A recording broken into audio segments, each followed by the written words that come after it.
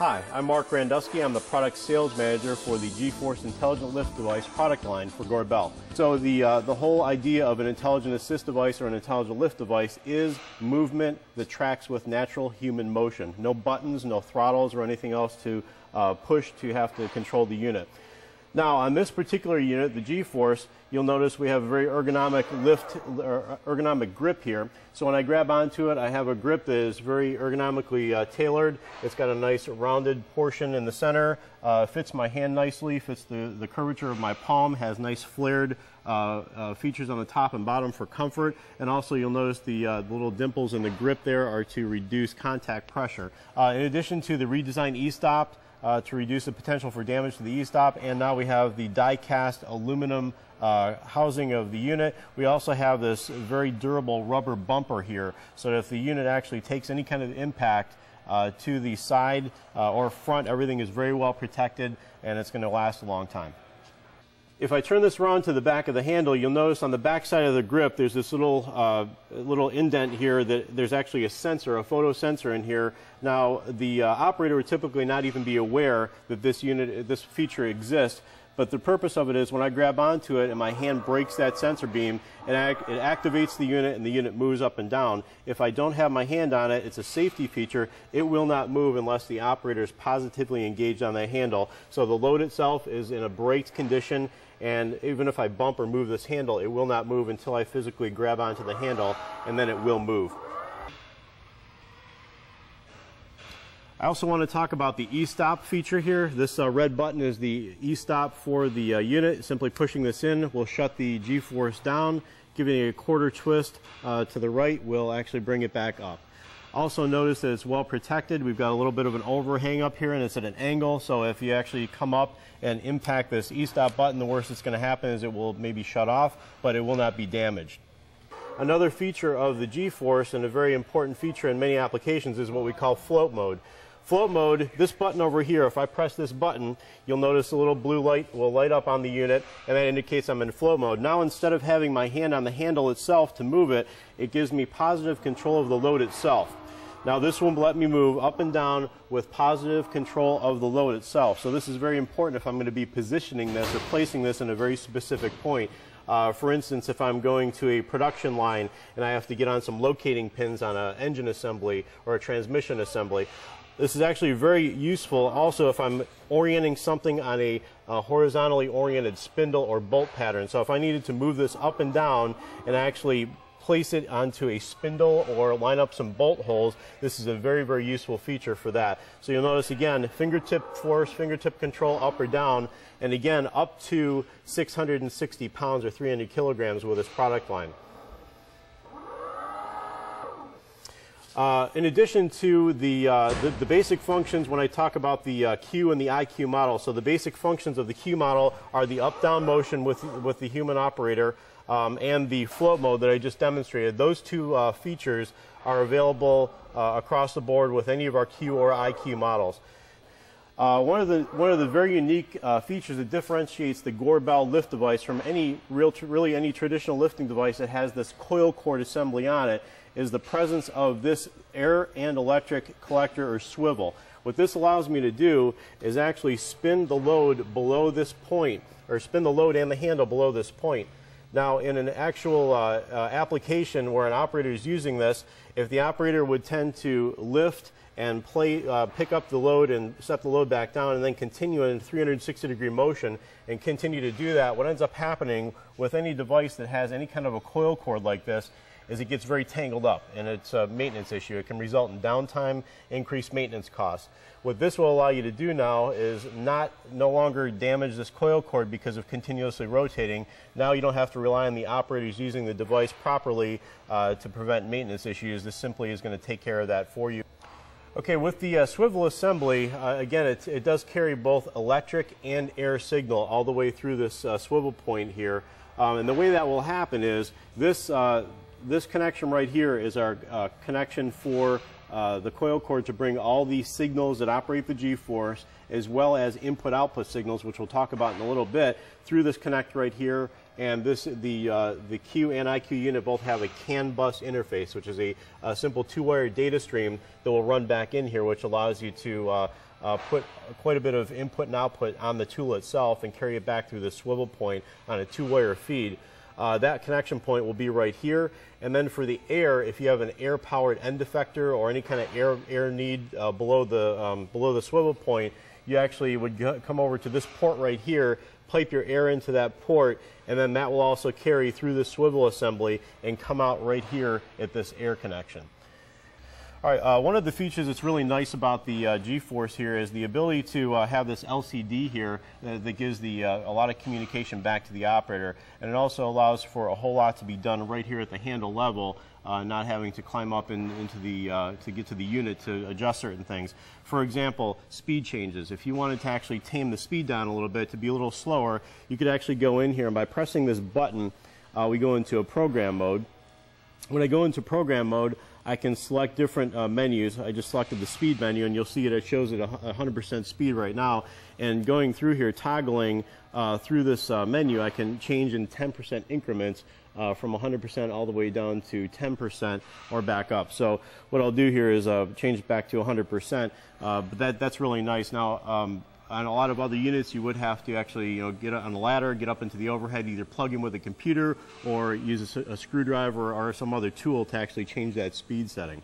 Another nice feature, again, we're differentiating between the Q and the IQ units. The IQ unit comes standard with what we call virtual limits. Now you'll notice right now, if I go up and down with this handle, I've got full range of motion through the up and down stroke. I can go all the way to the floor, and I can go all the way to the full upward limit.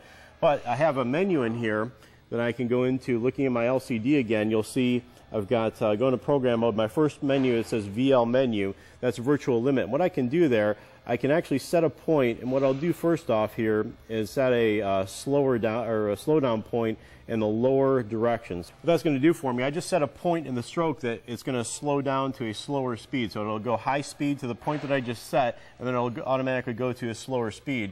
One of the things that this is very beneficial for, if the operator is going to be setting this product down, and say this is a very fragile part, they'll be able to set it down and automatically go to a slow speed, so they cannot actually damage the part by setting it down. So now you can see I can come down full speed again, which is about 60 feet a minute, and as soon as I get to that point, it automatically slows down. I cannot go any faster than that speed right there through the rest of the stroke. Still talking about virtual limits here, we also have the ability to set hard upper and lower virtual limits. Now, one of the things you might want to set a hard upper limit for is, say, ergonomically, you don't want the operator lifting above shoulder level, and so you can actually tailor this for a certain operator's ergonomic position. So say you don't want the operator lifting above shoulder level, you could simply go into this unit, go into the virtual limit program menu, and toggle through until you see upper limit appear. Let it sit there, it'll blink several times. Now that upper limit is set right there at that point that I just set it at. Now I can come to that point in the stroke and never any higher than that. So in addition to the speed, I can also tailor my acceleration. Currently it's set at high, but I can set a low, medium, or high acceleration. One of the benefits of that is if you have it on a structure overhead, say on a long bridge, and you have a little bit of deflection in the center, you can actually reduce the amount of impact that this unit will put into the bridge and minimize the bounce of the bridge.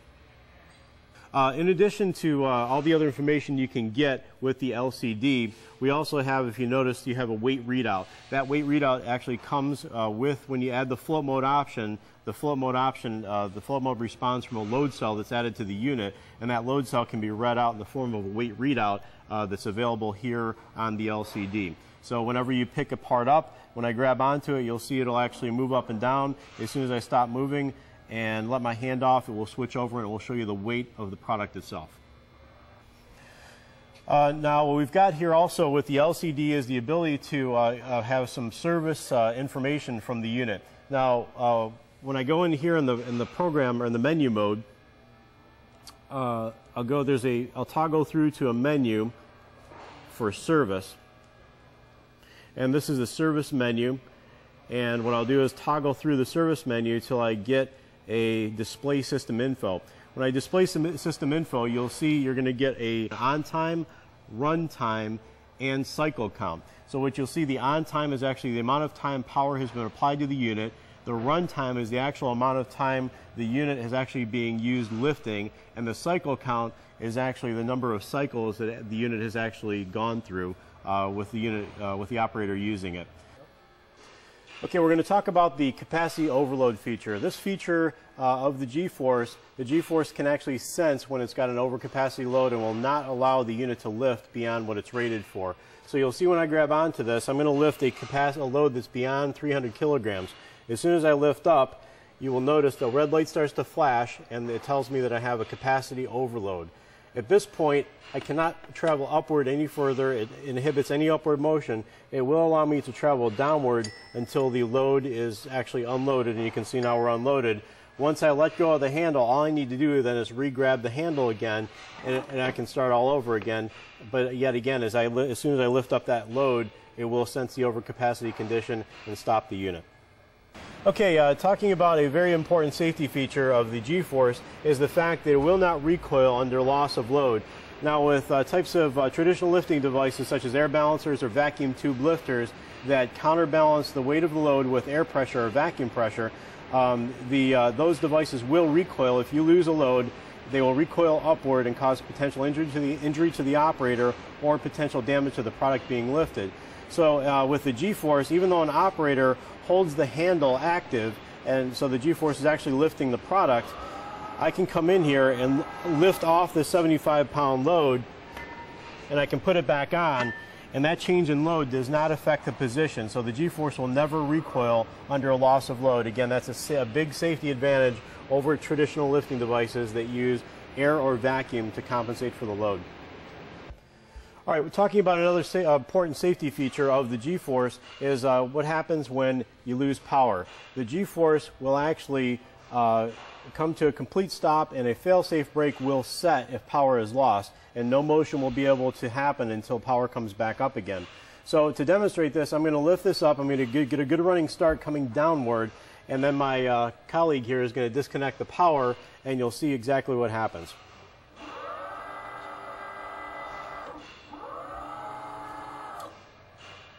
And that's exactly what happens when any kind of power loss condition occurs. Again, very safe. This will not move at all. A fail-safe brake is in place and will stay that way until power comes back. In summary, the G-Force product line breaks down into two different models, the Q model and the IQ model. And with the IQ model being the higher intelligence of the two and offering features over and above the base features of the Q model. And overall, the G-Force product line is going to bring you higher productivity in the form of the speed, product damage reduction in the form of the precision lifting, and a lot more flexibility beyond what you're going to get with any intelligent lift device on the market today or any traditional lifting device.